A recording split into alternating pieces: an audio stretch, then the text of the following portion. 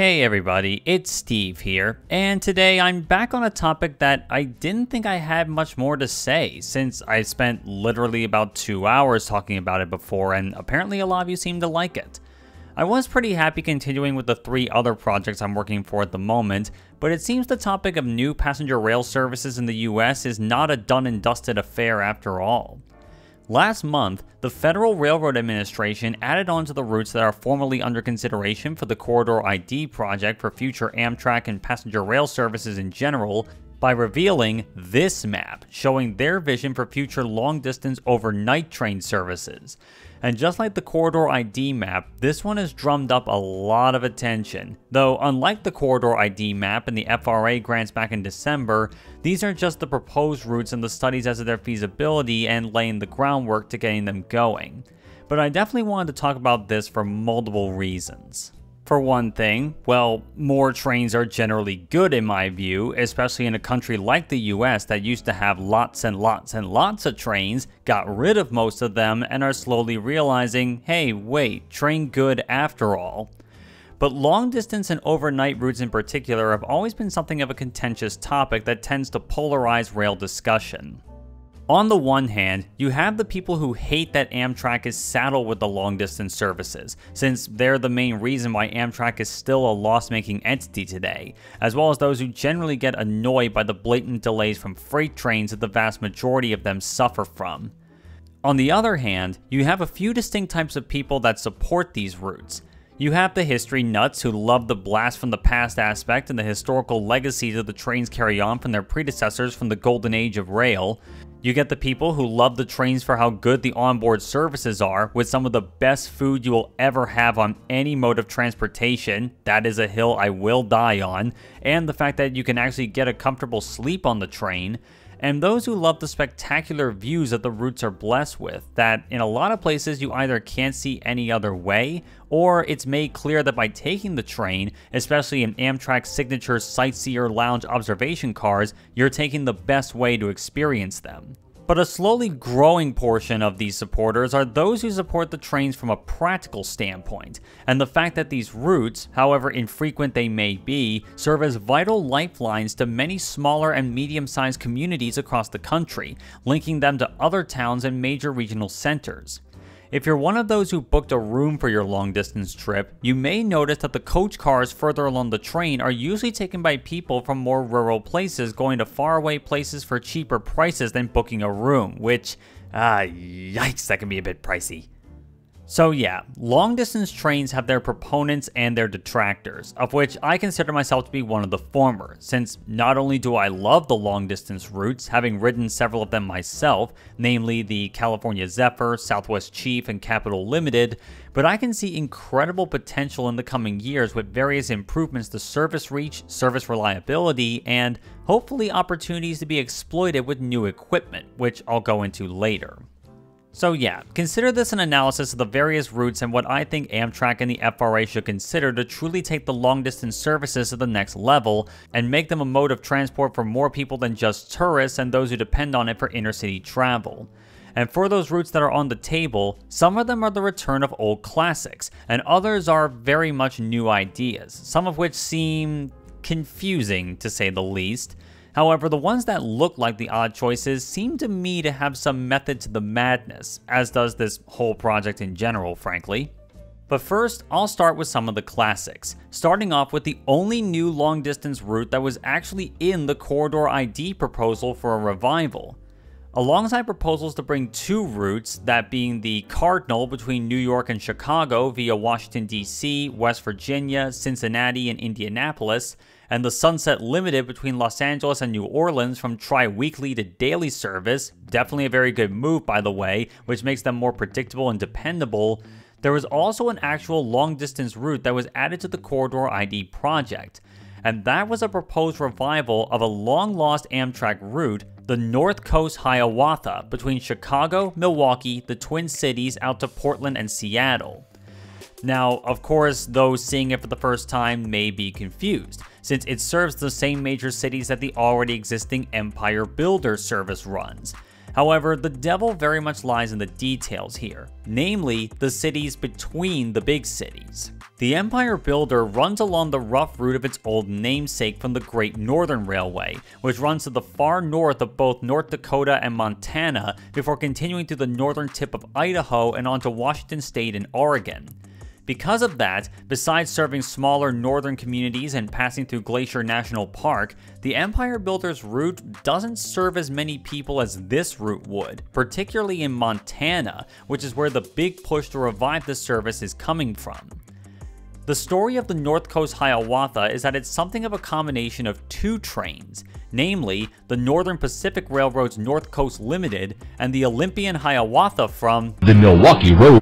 This route, as the map shows, runs further south after Fargo, North Dakota, passing through Bismarck and then through southern Montana, where it serves several of the state's major cities, including the largest city in the state, Billings, and the state capital of Helena, before heading north to rejoin the Empire Builder's route out to the west coast. As I mentioned in my last video, the big push to get this service running again is being led by a group in Montana called the Big Sky Passenger Rail Authority, who seems to have done a pretty good job getting the message out there. Of all the proposals that have been put out, this one is easily the one with the biggest hype train that I've seen so far, pun possibly intended, and I definitely want it to succeed, particularly since a successful service here can open the possibility for other routes, one of which I will talk about here, as well as one idea I had just floating around in my mind, which I must stress is solely my idea at this point, and that's a corridor service running between Helena and Billings, and maybe even Bismarck if they're interested.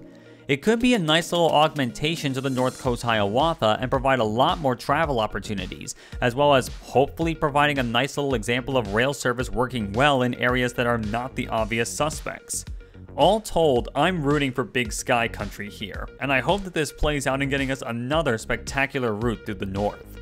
Sticking around the west, we find the proposed revival of another long-lost Amtrak route, that being the Pioneer, which was essentially Amtrak's revival of Union Pacific's City of Portland Streamliner, which was rerouted and extended somewhat when Amtrak revived it as the Pioneer to run between Chicago and Seattle via Denver, Salt Lake City, and Boise, Idaho, before running to Portland and Seattle before its last run in 1997.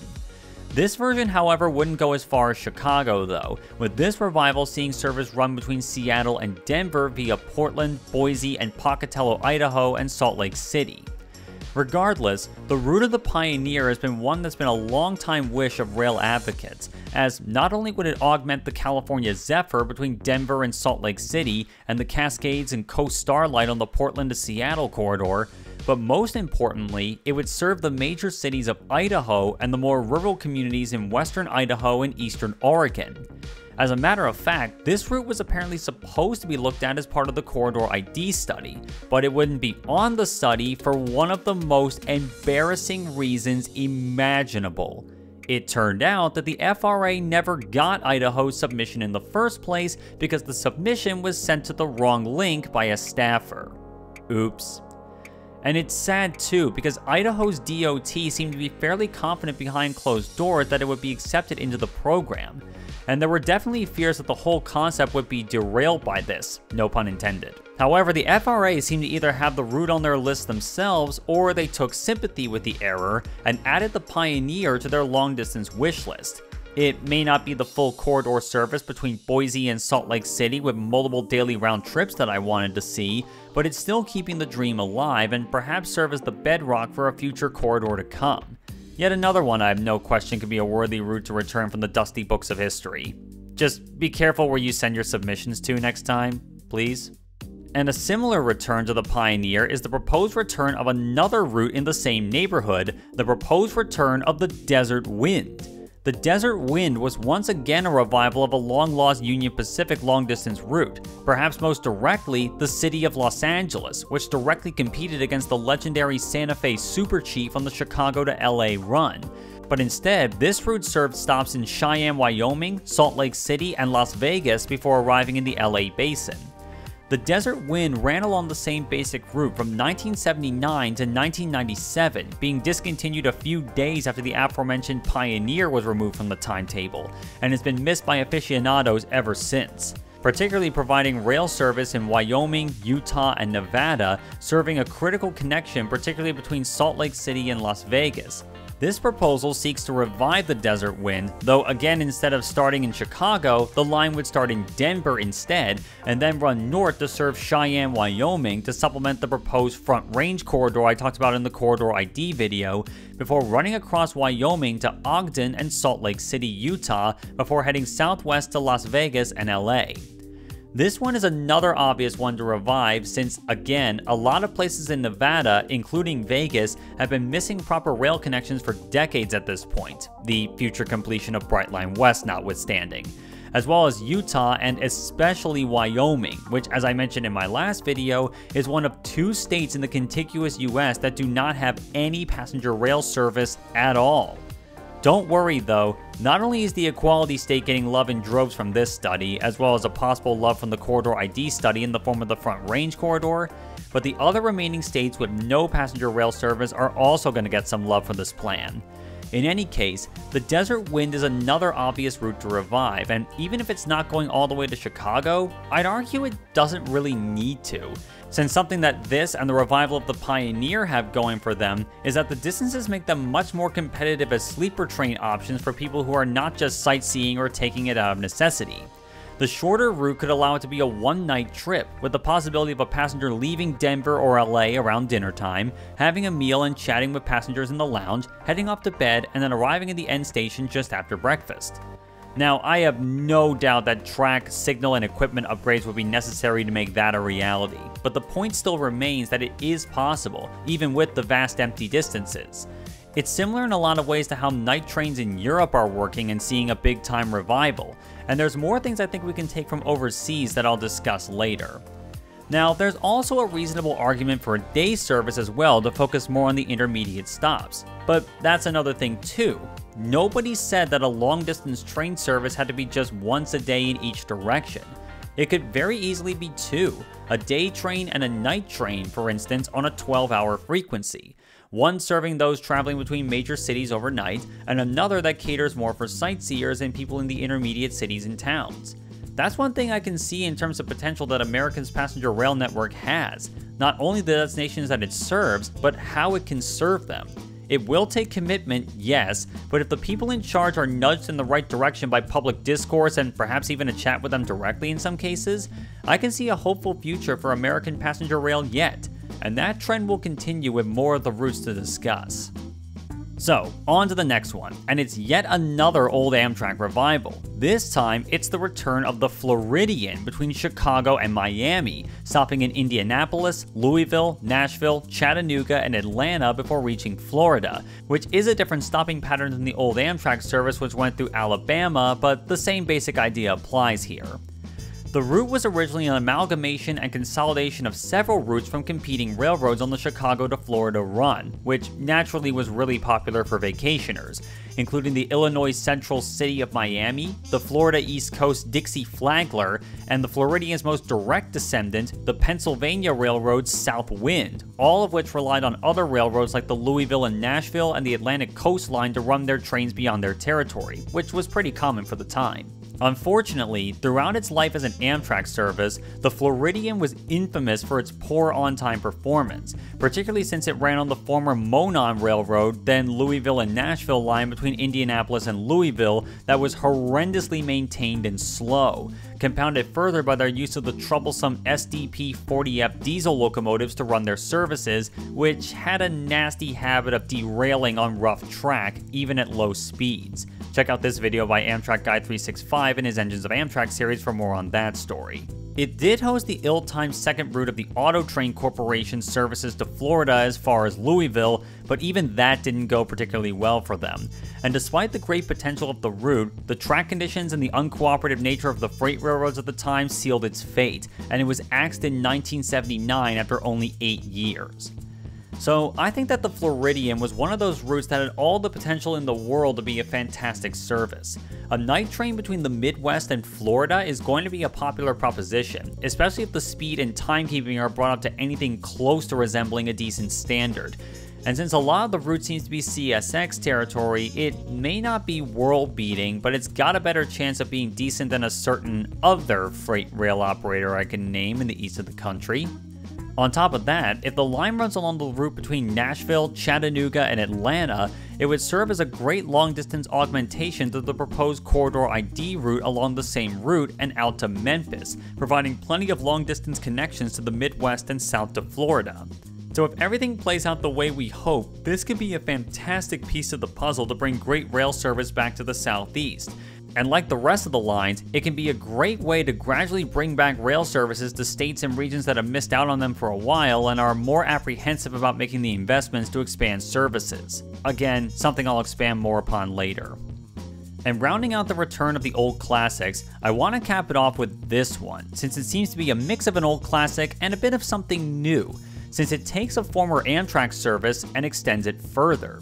This is the route between New York City and Dallas-Fort Worth, which mostly follows the route of what was Amtrak's National Limited, which in itself was an amalgamation of its namesake train from the Baltimore and Ohio, as well as the Pennsylvania Railroad, later Penn Central's Spirit of St. Louis.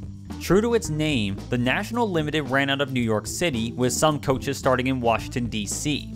The two sections of the train would couple together in Philadelphia, or Harrisburg depending on the year, and run out to St. Louis, stopping in Pittsburgh, Columbus, Dayton, and Indianapolis to St. Louis.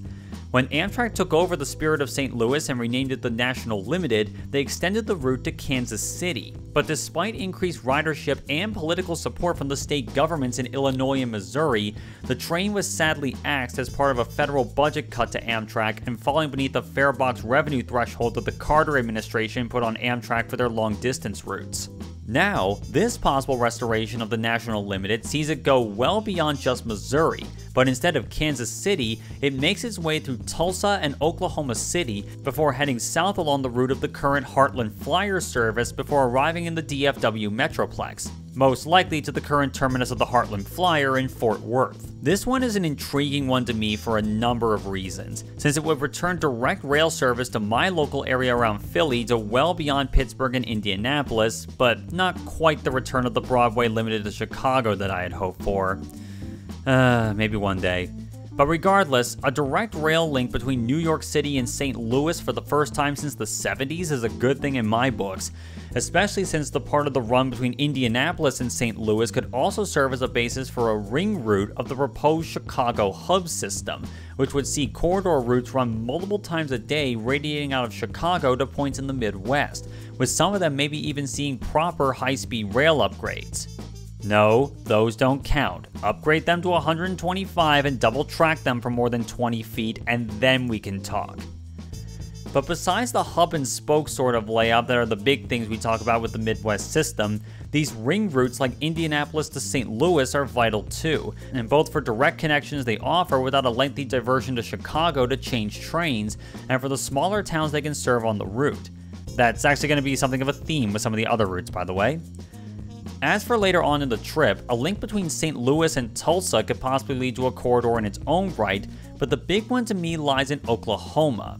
In my last video on this matter, I talked about the proposed extension of the Heartland Flyer, which now runs between Fort Worth and OKC up to Wichita and Newton, Kansas. But while I like that route, it left one of the biggest low-hanging fruit routes imaginable for the state unconsidered: Oklahoma City to Tulsa, the state's two most prominent cities, and frankly probably the only cities most people outside the state have actually heard of. Of course, Oklahoma does seem rather reluctant to extend the service to their own commitments, with a lot of effort to extend the Heartland Flyer into Kansas coming mostly from groups in Newton and Wichita. But this long-distance operation does offer a clever way of slowly winning them over, which I'll explain in a bit. But all told, a direct rail connection between the East and Midwest cities that are not named Chicago, and even all the way down to Texas, is definitely a compelling idea, and a very clever one in the context of things. And it's here where we get to the routes that are very much new ideas for the most part, or at least the routes that haven't been served by a direct long-distance named train in the past from what I've been able to find. To keep things organized in a sense, I'll be going from the westernmost terminus to the easternmost, so that means we'll first look at the route between San Francisco and Dallas-Fort Worth. It would seem that this route would follow the route of the current Amtrak San Joaquin service from the Bay Area to Bakersfield, going through Merced, before meeting with the Desert Wind and the Southwest Chief in Barstow. After that, it heads across the desert on the BNSF Southern Transcon line, the same tracks as the Southwest Chief, before branching off to directly serve Phoenix, which would be the first time in forever, and could make this route supplement the proposed Phoenix to Tucson corridor in the Corridor ID project, since it then serves, well, Tucson. Then it joins the route of the Sunset Limited through southern Arizona and New Mexico to El Paso, before it then branches north to Midland and Dallas-Fort Worth. Again, likely Fort Worth in my estimation. So this is an intriguing one to me, since it can essentially be a gap filler for a lot of other long-distance routes out west. It serves Dallas-Fort Worth like the Texas Eagle, but it makes a more direct route out to El Paso rather than going further south through Austin and San Antonio. It serves El Paso like the Sunset Limited, but the Sunset Limited doesn't go directly to Phoenix. But the big one here is the fact that the end terminus is not in LA, it's in San Francisco, opening direct rail access between the Bay Area and Texas for the first time in a long time. That, and serving as a connector to no less than 4 current routes, 2 proposed routes, and several corridor routes, both already in service and proposed in Corridor ID, this can be a fine connecting service both to places immediately on the route and places beyond it, particularly in California, Texas, and arguably Oklahoma with the Heartland Flyer. Now, one question I pondered with all these routes are what the names of the trains would be. Well, I considered it for all of them, and for this one, I'm thinking either the Texas Zephyr, thus bringing back the name of a Burlington route streamliner, albeit on a different route, or the Argonaut, bringing back the name of a former Southern Pacific train, which was in actuality a secondary train to the Sunset Limited between LA and New Orleans. But given the history of the SP to the region, it could still be a good pick. A third one is one I made up on my own though, the Golden Spirit, emphasizing the train's connections into California. I'm open for ideas on all of these, of course, so feel free to tell me your train name ideas in the comments down below. Overall, a solid choice and one that could be a good connector to other destinations if planned and scheduled correctly. Moving swiftly along, we come to easily one of the most unexpected and arguably the strangest of routes, not just for the 2 terminus cities, but the route it takes to get between them. This is the route between Phoenix, Arizona and Minneapolis-St. Paul, Minnesota. Yeah, Minnesota to Arizona. And what's even more interesting is the route it would take. Starting in Phoenix, the line would initially head northwest, away from its final destination if you weren't paying attention, before joining the route of the Southwest Chief in Flagstaff, Arizona. Then it would follow the Chief down the BNSF Southern Transcon line, which, fun fact, is upgraded to 90-mile-an-hour operations specifically for passenger service and fast freights, rare Class 1 win there, as far as Albuquerque, New Mexico, but rather than head north into Colorado, this route would continue up the Southern Transcon through Amarillo, Texas, and up through Oklahoma and Newton, Kansas, again joining the Southwest Chiefs route running to Kansas City. From there, the train heads back out of Kansas City to the northwest, again against typical convention, to Omaha, Nebraska to connect with the California Zephyr. From there, the train continues north, going to the other state that thus far has no Amtrak service, stopping in Sioux Falls, South Dakota, before heading northeast to the Twin Cities. So yeah, talk about a circuitous route and an interesting city pair to link. This is easily one where it may seem like complete madness to consider such a route to be good enough to move along, but I think I can see the reasoning behind it, and how this can be one of the most clever routes on the list. Let's consider that the route passes through Arizona, New Mexico, Texas, Oklahoma, Kansas, Nebraska, South Dakota, and Minnesota. Of those states, only Texas and Oklahoma are served by a state-sanctioned corridor route, that being the Heartland Flyer. Minnesota, to their credit, is setting up 2 corridor routes, they being the Twin Cities to Milwaukee and Chicago, and the much-anticipated Twin Cities to Duluth run. And of the cities that this route would serve, only 2 of them, the Twin Cities and Albuquerque, have commuter rail service, and each of them have only a single line. So for most of the places that this route serves, the cities either get minimal or no rail service to this date, and are in states that historically have either been apprehensive to rail investment or even outright hostile. So what makes them think that this would be met with any sort of legislative support? Well, therein lies the way Amtrak is funded. For the corridor routes that I discussed in the last video on this matter, since they would generally be under 750 miles, all of those routes would need to be funded at least in part by the DOTs of the states that they operate through. However, that's not the case with the long distance routes, since they're backed largely by federal funding. And in fact, Amtrak cannot create a new long distance route of their own without approval from Congress. With the impetus coming from the federal level rather than the state level, the FRA is more at liberty to present the credentials of a new route to people who could perhaps be more direct and receptive to the idea and have authority to grant it. Heck, even one of the senators of train-deprived South Dakota mentioned he was on board for the idea of a line connecting Sioux Falls. It may be hard to find the sort of approval at the federal level in a lot of things, but at least in these cases for routes that span multiple states, it does seem like a more favorable arrangement in some ways than an anti-rail state DOT essentially having veto power over the whole idea. The states that are most likely to invest in rail themselves are the ones that have already done so, and this is a common trend in the Amtrak Connects Us plan and the Corridor ID study. But these long-distance routes could perhaps warm up more states to the idea of rail service connecting their cities again. A success story only tends to grow aspirations, and while it may be slow, it's better than eternally being nimbied away in some sense. Overall, it may sound like a crazy and circuitous route for this train, but it does have the potential to not only connect a lot of rail-deprived places, but could spawn future corridor routes. Phoenix to Flagstaff, and Kansas City, Omaha, Sioux Falls, and the Twin Cities come to mind immediately. So yeah, this is one of those routes that makes the planners either look like fools or complete geniuses, and it has more potential to be the latter than the former in my view. As for a name, hard call, but one for me that I drew up after some thought could be the Ranger, kind of given a Wild West feel akin to the likes of the Southwest Chief or the Pioneer, though one that makes sense for the Great Plains states as well. That in of itself is kind of a theme for a lot of these routes, even if a number of their termini suggest otherwise. And that's more or less the case with the next route on our list, and another one that seems like a strange choice at first glance.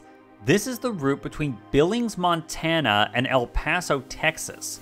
This route would start in Billings, which would be a connection point with a revived North Coast Hiawatha in this scheme, and then travel south through Wyoming to Casper and Cheyenne, which would allow it to connect with the revived Desert Wind and another long-distance route to talk about later, before it continues through Colorado through Fort Collins, Denver, Colorado Springs, and Pueblo along the proposed route of the planned Front Range Corridor, before joining the route of the Southwest Chief in Trinidad, running down to Albuquerque, linking with the Chief and the aforementioned Phoenix to Twin Cities route, before heading near dead south to El Paso to connect with the Sunset Limited and the proposed San Fran to DFW route. So if you want a lot of possible connections, this one actually looks like a good one to look at, since not only does it serve as a long-distance augmentation to the Front Range Corridor from Cheyenne to Pueblo, but it connects 3 current and no less than 7 of the proposed long-distance routes, with Denver seeming to be the city with the biggest traffic focus. This one in particular fascinated me for 2 reasons. One being that, alongside Denver, it serves a lot of cities that one may not think of as destination cities, but still need good intercity transport links regardless. I can imagine flight options from Billings to El Paso not exactly being frequent or cheap. And another reason is the route going through Wyoming.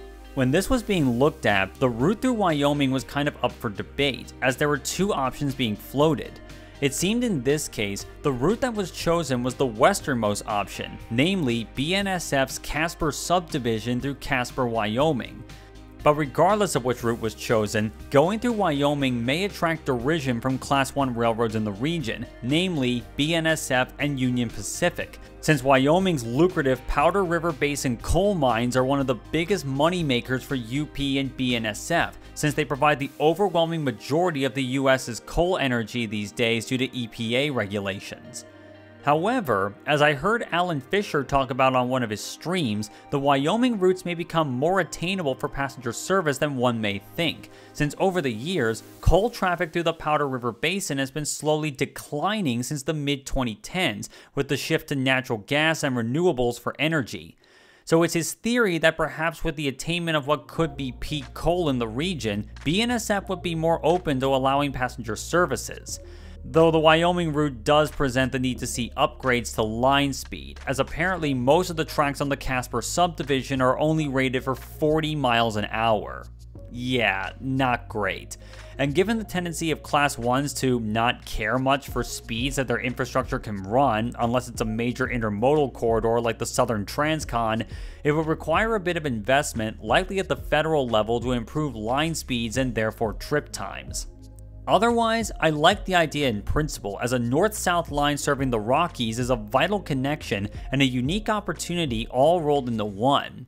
If major investment in passenger rail onto the level that is possible is being considered, routes like this would be possibly one where we would look at down the line and say, yeah, that was a forward-thinking idea that serves a lot of places that become more accessible, both by locals and outsiders alike.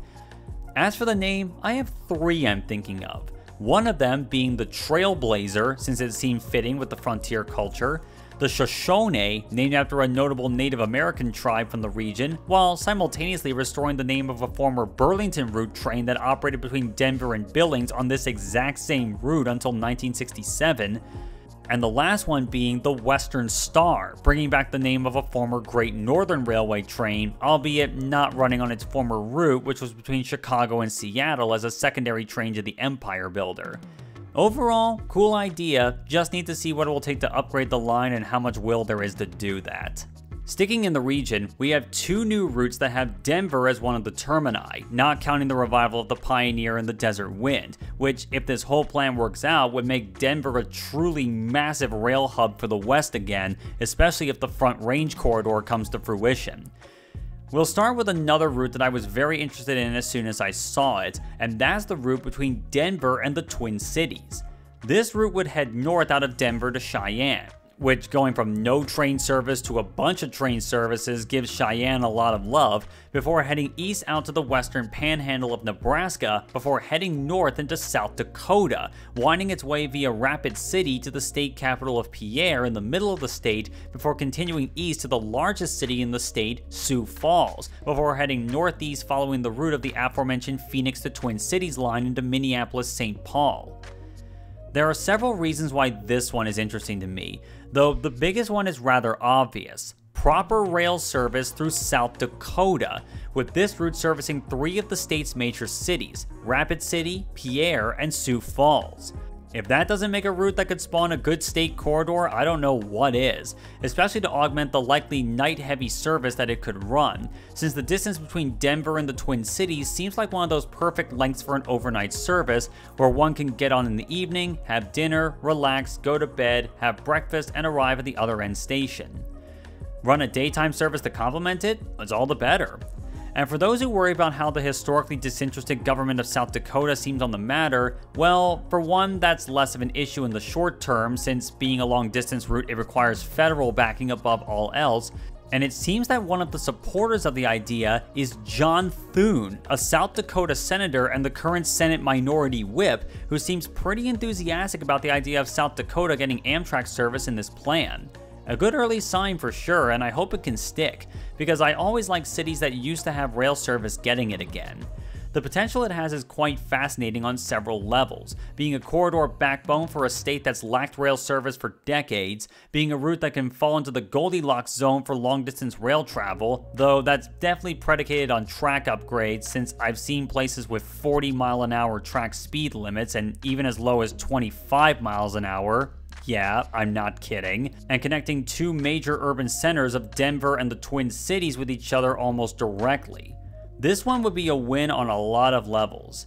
As for names to give it, ideas I have include the Lakota Flyer, named after the famous Native American tribe who lived in the region, the Mount Rushmore Express, guess why, or the Black Hills Limited, named for the famous mountain range to the west of South Dakota that the route passes near, which Mount Rushmore is actually in. Overall, it's great that such an under-discussed place like the Dakotas, Wyoming, and Montana are on the docket for consideration here, which really goes to show the hidden potential that these places have in terms of passenger rail and public transport in general, and this route could make that potential manifest itself. I definitely have high hopes for this one. Just please, oh please, let it come with track upgrades.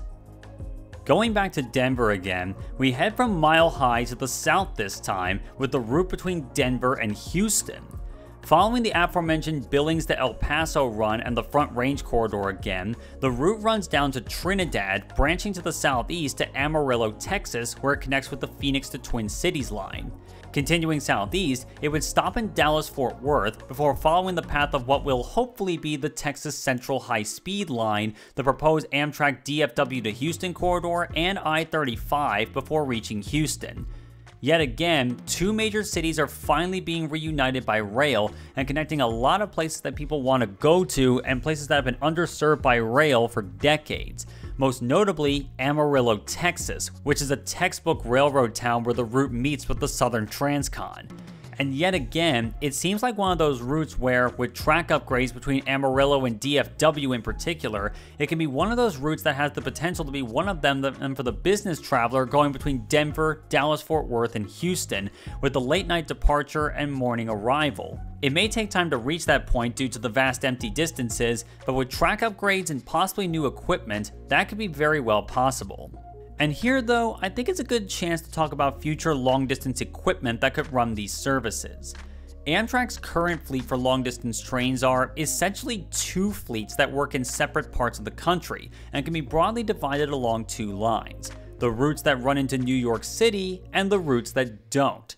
The ones that do use exclusively single-deck trains, with consists made up of mixes of Amfleet 2 coach cars and Viewliner 1 and 2 sleeper, dining, and baggage cars. The Amfleet 2s, just like the Amfleet 1s that are the current mainstay of corridor routes in most places, will likely be retired in the coming years by the new Siemens Venture cars, similar to the ones that will be used on the upcoming Amtrak Aero sets, along with the Amtrak Midwests and San Joaquins, and even Brightline's current trains. The Viewliners still have plenty of life in them, with the oldest ones dating back to the 90s and the newest Viewliner 2s arriving in 2018. For the rest of those routes though, most of them use the now iconic Amtrak Superliner bi-level cars. The first of the Superliners were built in the 1970s and have had several upgrades to keep them in long-distance service, with a second batch of them delivered in the 90s. These cars have become one of the greatest symbols of Amtrak across the country, alongside the F40PHs, the AEM7s, the Amfleets, and the Acela Express, and it was always going to be interesting to see what would be replaced with down the line.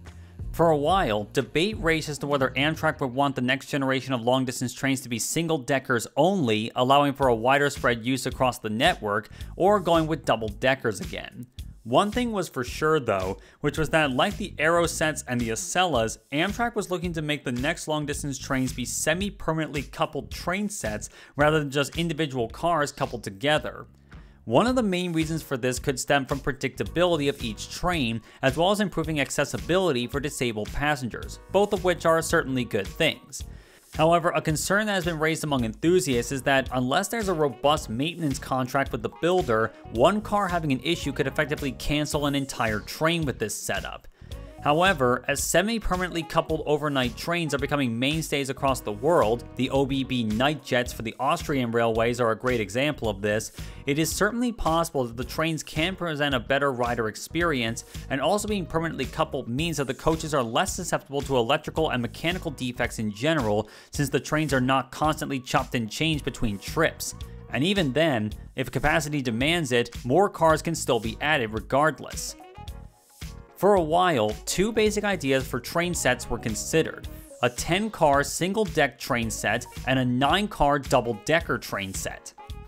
According to the preliminary concept for both ideas, the single-decker train would consist of a coach car, two handicapped accessible coach cars, an accessible part coach part cafe car, an accessible dining car, mostly consisting of the galley and a few booths for seats, a main dining car / lounge car, basically combining the single dining car and single lounge observation car into one car, which I'm curious as to how that would work, an accessible sleeping car, mostly consisting of accessible rooms and a standard room, a roomette sleeping car, which consists of the smallest room options available on the train, another sleeping car consisting of regular and family rooms, and a utility car for the cruise quarters and luggage storage. For the double-deckers, it becomes more akin to the stuff we're used to seeing, albeit with some improvements. You have two coach cars with seating on both floors, both of which with accessibility features, including wheelchair lifts between the floors, an accessible coach cafe car mix, the classic dining car with the first floor fully occupied by the kitchen and the upper floor for dining booths, a lounge car following in the footsteps of the legendary Sightseers lounges on the current Superliners, an accessible sleeping car with accessible and standard rooms on both floors, a standard bedroom sleeper with larger rooms, a roomette sleeper with smaller rooms, and a utility car with cruise quarters and 1 or 2 passenger roomettes on the upper deck and luggage space on the lower deck. While the double-deck option had a bigger show of support among enthusiasts for multiple reasons, from improved capacity to retaining the classic dining and lounge features that the Superliners have, the main downside is that it's still unlikely that these cars will be able to operate in New York's Penn Station, since while the overhead electric catenary on the Northeast Corridor can be cleared by the Superliners easily in most places, the main problem is clearance issues in the Hudson River tunnels.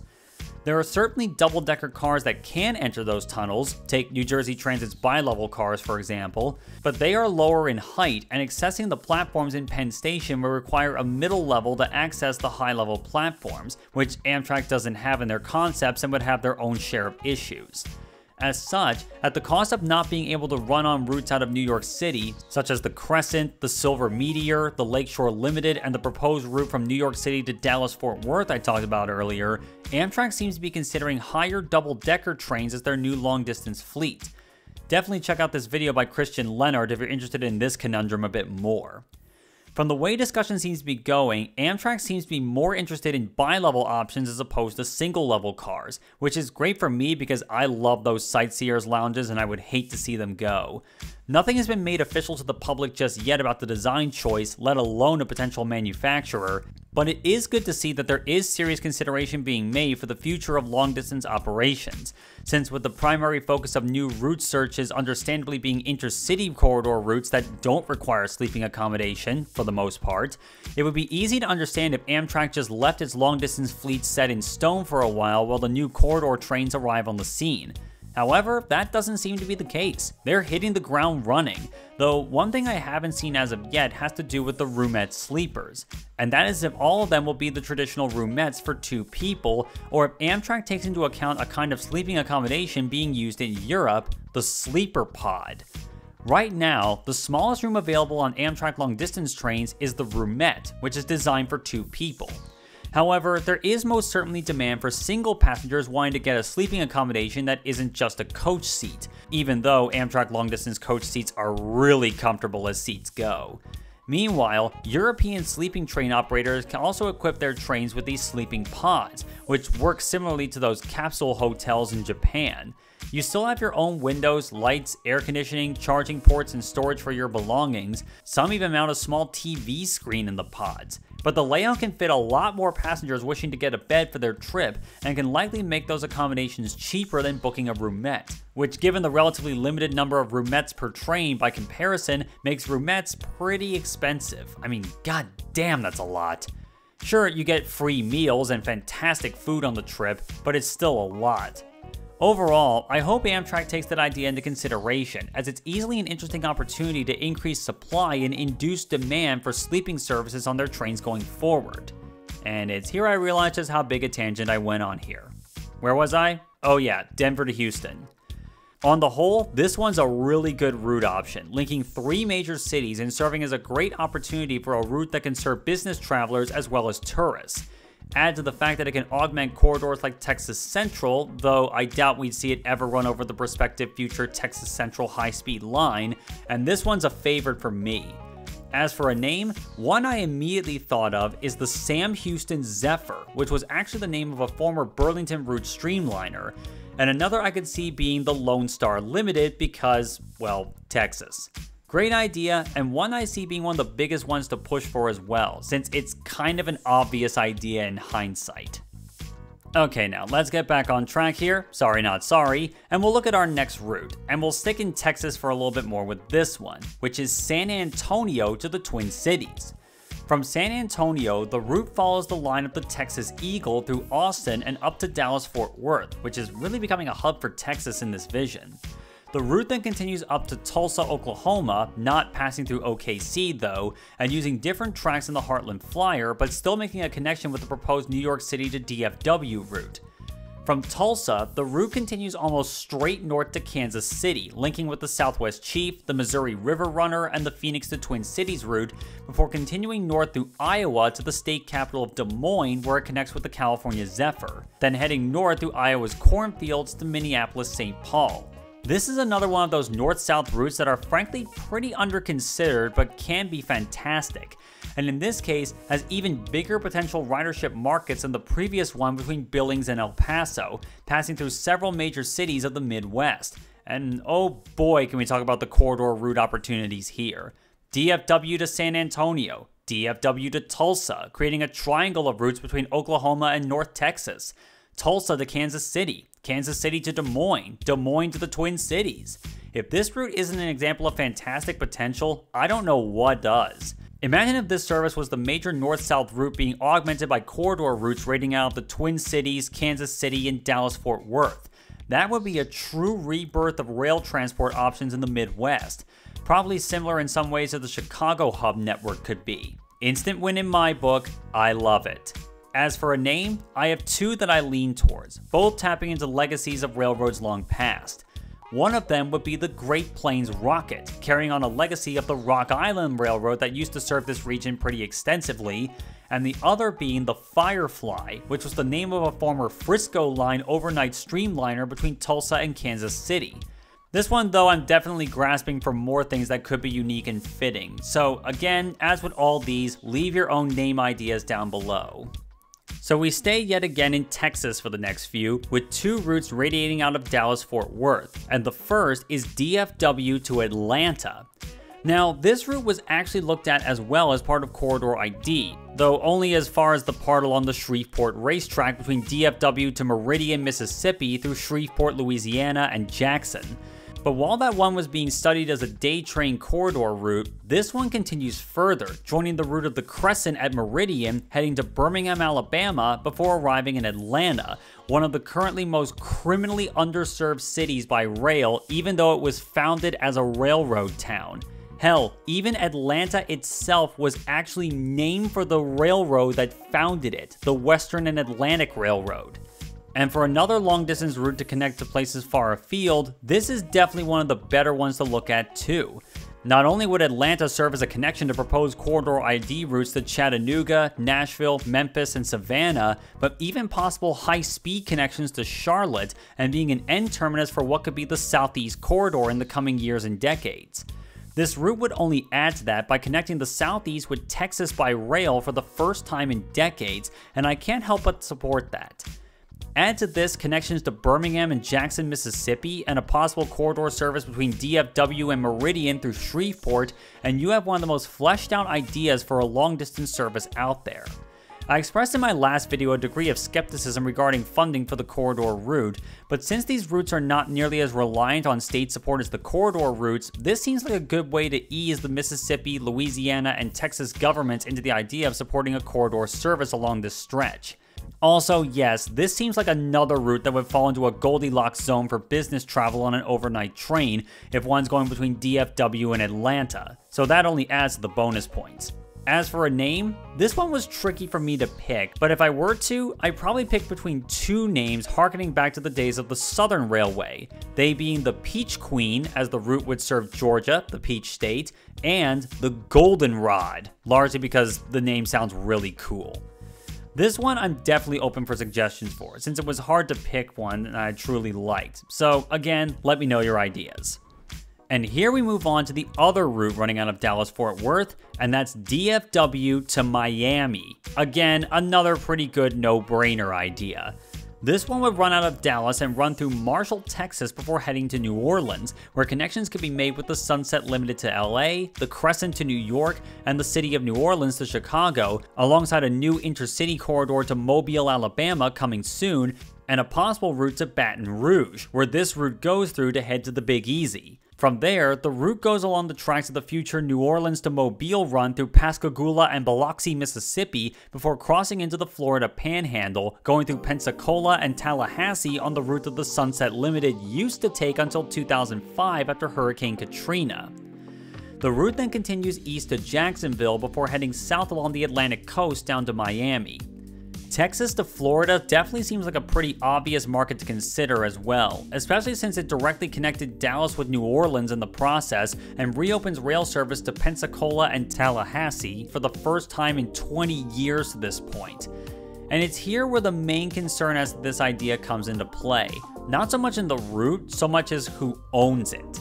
After 2005, the part of the line between Pensacola and Tallahassee has come under the control of a Class 3 railroad called the Florida Gulf and Atlantic Railroad, who purchased the route off of CSX after it was damaged by Hurricane Katrina. Even as apprehensive as railroads, and especially smaller railroads, are about allowing Amtrak to operate on their lines, FG&A have been particularly apprehensive on the matter. So I imagine that despite the incredible potential that this line has, it's going to require quite a bit of convincing to allow FG&A to allow this, since it runs on the only surviving main line through the Florida Panhandle. While this is still a proposal, I can imagine that the FRA and Amtrak has a plan cooked up to convince them to let them use the route, since to me, this is an obvious slam dunk. That and a route that could encourage a corridor route between DFW and New Orleans sounds like a win in my book.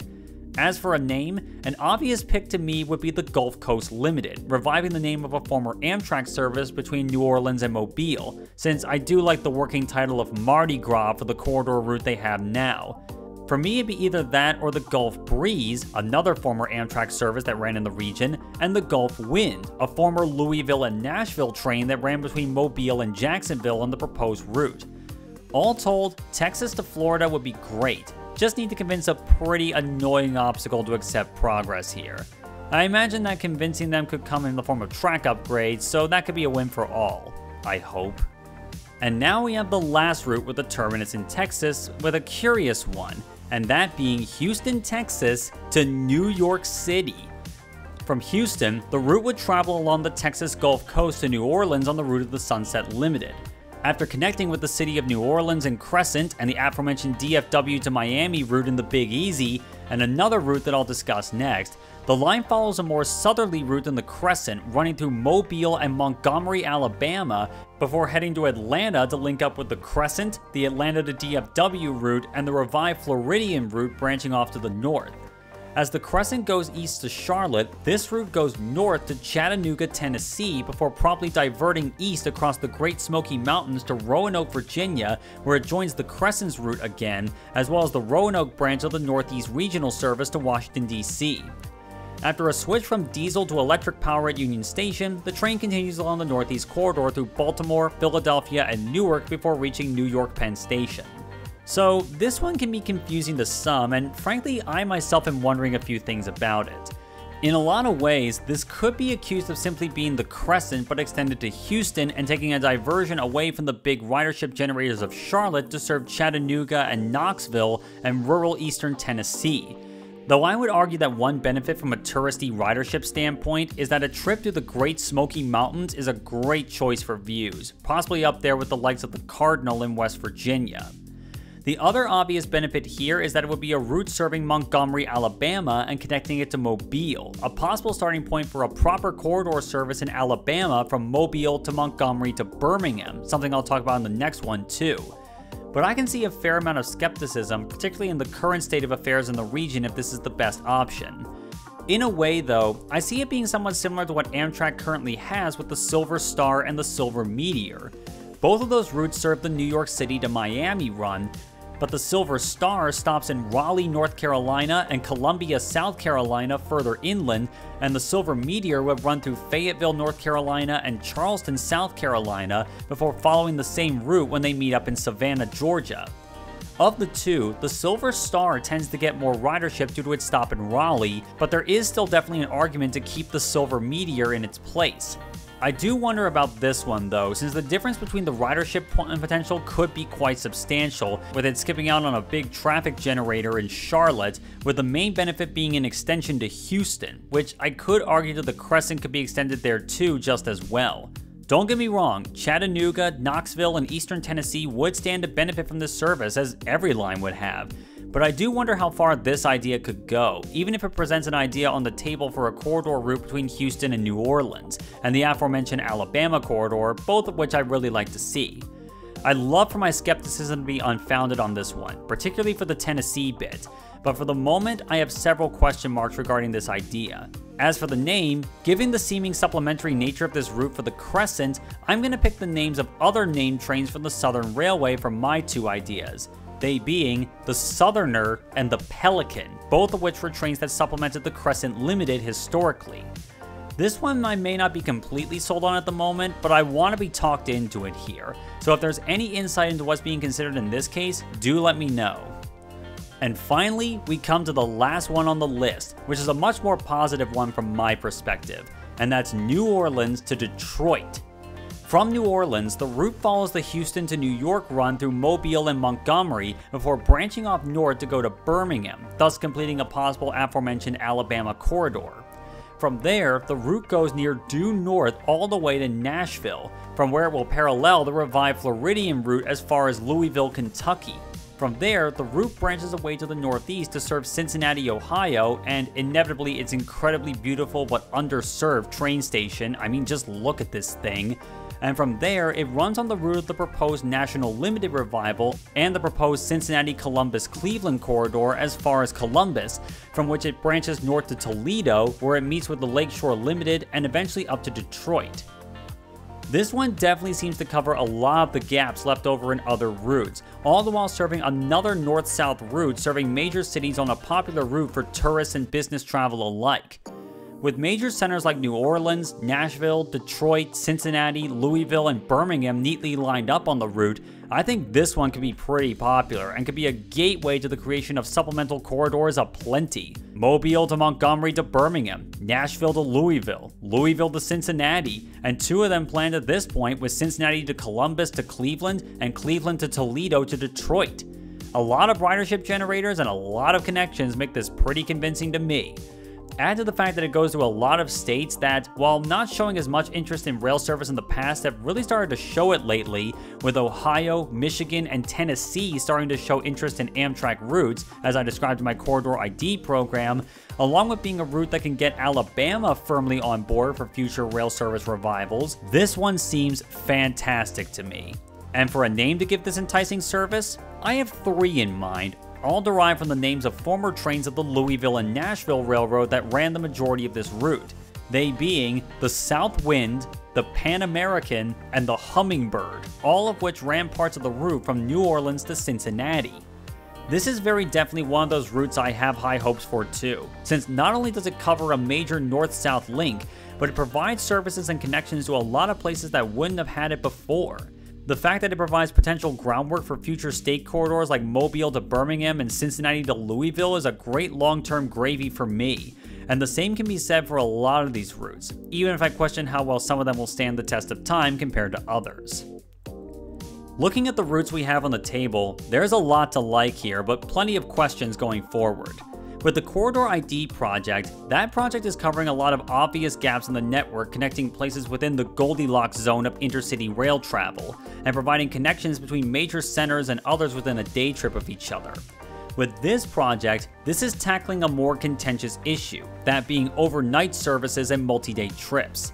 As said at the top of the video, these kinds of routes tend to be polarizing for rail advocates and fans, since historically the long-distance routes have been the obvious elephant in the room as to why Amtrak has been a loss-making entity throughout its entire existence.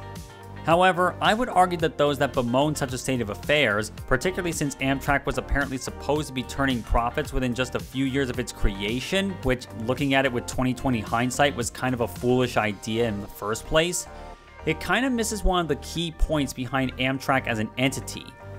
Amtrak was created because railroads were losing money on passenger trains and were desperate to shed their services. But at the same time, a case was still out there for rail services between major cities and towns and on cross-country routes, as service to rural communities were still important to people and, crucially, to politicians and constituents. As such, while politicians often bemoan the loss-making long-distance routes, those same politicians will also be committing an affront to their own constituents if they do cut these services, hence why they stick around with federal and state support. That being said, there is a reason as to why these long-distance routes could be profitable, if only marginal in most cases. If new equipment can allow for higher passenger capacity, particularly for sleeping car passengers, such as the aforementioned sleeper pods, thus lowering prices and facilitating an induction in demand, as well as finding the equipment to offer more than one running of a train per day, thus allowing for services to many places to take place at reasonable hours. I mean, not many people are particularly keen on catching a plane in the dead of night, and that's also true with a train. Finding a way to run these trains at a 12-hour frequency rather than 24 hours or worse can increase capacity on services, again, inducing demand and lowering prices. You see the pattern here? You make it a more equitable and appealing service by running more trains with higher capacity, thus reducing prices. Add in some track upgrades, such as what was done to the Southern Transcon to allow the Southwest Chief and fast freights to run at 90 miles an hour through New Mexico and Arizona's deserts, and that only makes it more enticing. This is to say nothing of the fact that a fair amount of these routes could have a more overarching meta purpose, and that is to serve as a proof of concept for future intercity rail corridor services, which the long-distance trains could easily supplement. The majority of these routes would run through states where leadership has either never considered subsidizing rail service or have rejected the idea in the past. However, with these routes being paid for by funding at the federal level rather than the state level, this could be a way to make constituents and politicians alike consider the positive effect that a more frequent rail service could have on their cities, towns, and people. As someone living in the Northeast, the region would be far worse off without our rail services, and sometimes all it takes is a case to be presented as to what rail can bring to the table, and you get more people on board rather than just the die-hard train nuts and advocates. Overall, I have high hopes for this long-distance study, though I can see it having more obstacles in some sense than Corridor ID.